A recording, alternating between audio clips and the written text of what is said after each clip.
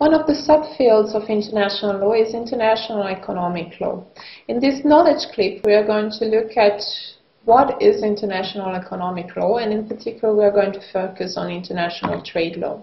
In order to do so, I'm going to first take you to through the main historical steps of the development of international economic law, and then in the second part of this presentation I'm going to focus on international trade law and its core principles.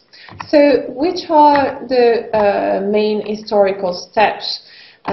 Before World War II, actually, international economic relations were mainly dealt with at the bilateral level.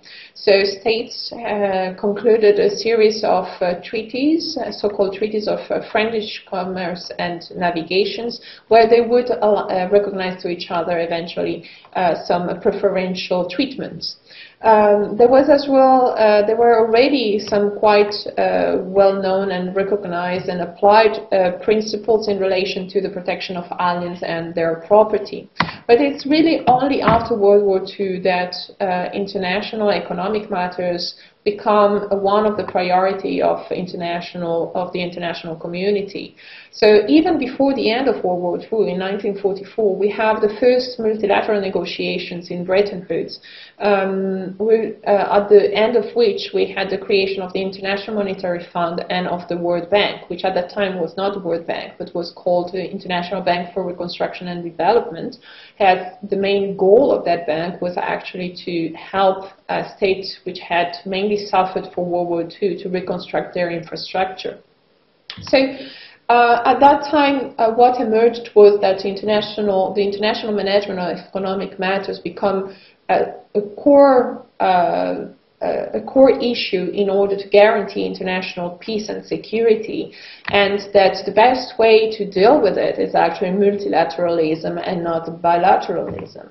But of course, there has been some problems afterwards in relation to some very important historical events which directly influenced the way in which that cooperation and multilateralism was shaped. So one defining moment was for sure decolonization and the emergence of the so-called new international economic order.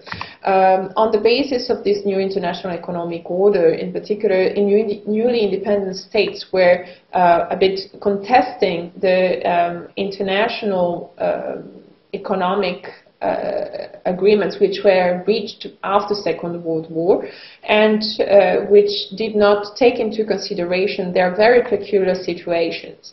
So one of their claims was actually the recognition of the permanent sovereignty of natural resources, which was then integrated in a resolution of the UN General Assembly, and which is now considered as a customary rule.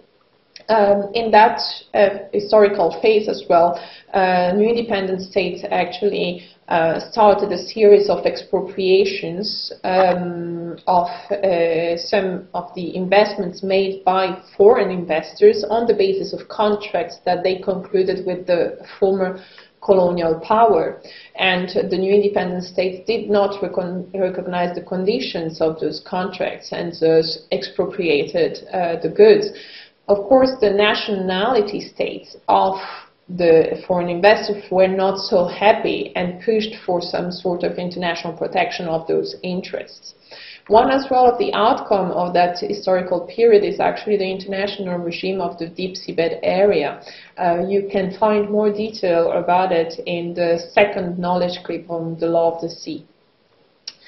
Another defining moment is actually the end of the Cold War. With the end of the Cold War and actually the failure of the communist bloc, the free trade becomes the priority, and the existing international institution embraced the neoliberalism approach, which was of course supported by the US and the Western bloc.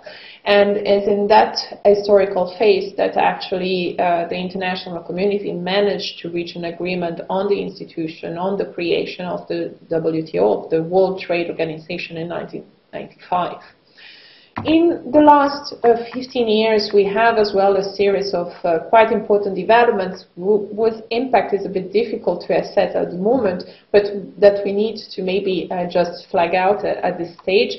One of them is actually a return to bilateralism, as many states actually are not pleased with on how the WTO has been evolving, on how the WTO is managing certain issues, and so we really have a trend back towards more bilateral agreements than multilateral ones.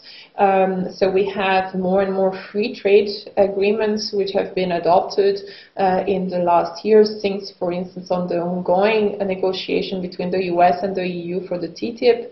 And then one very important trend of the last, I would say, 20 years is actually the incorporation within international economic law or of concerns which actually derive from other fields of international law, such as human rights and the protection of the environment. Let's see now what we have in terms really of regulation in the field of international trade law. So international trade law really was born in 1947 with the adoption of the GATT, the General Agreement of Tariff and Trade. This was actually a multilateral framework created in order to facilitate the adoption of bilateral agreements for the recognition of trade concessions, advantages between the members of the GATT system. One of the core principles of this system was the most favored nation clause, which consisted of the fact that when a state was actually granting a more favorable treatment to another state, so state A gave a more favorable treatment to state B, then state C and D, which are already in a relationship with state A, could also invoke the same favorable treatment. But the GATT was a weak system because it didn't have a strong institutional framework which was in charge of actually guaranteeing and supervising the implementation of the agreements. And this changed with the adoption of the Marrakesh Agreement in 1995 and the creation of the World Trade Organization. In this case, we have then a strong institutional framework which is in charge of supervising, monitoring and implementing the relevant agreements, which includes the GATT, but as well as agreements which have been adopted after the GATT, such as the GATT, which is the agreement on the trade on services, or the TRIPS, which is the agreement on the trade on intellectual property products. And one of the novelties of this institutional framework is actually the creation of a dispute settlement understanding, where we have a system of panels and appellate bodies, and the outcome of the procedures actually in front of the dispute settlement body of the WTO is binding for the states. So it has a judgment or an arbitral award. The core principles of the WTO system are, first of all, the tariffication, so the prohibition to use quantitative restriction on imports and exports of goods. Then the non-discrimination, so a state cannot adopt measures which have as a result to discriminate the national of certain states in relation comparatively to the nationals of another state, of course, in relation to trade. Another core principle is the national treatment. So states have to grant to foreigners the same type of treatment that they grant to their own nationals. And then the most favored national treatment that we have from the GATT.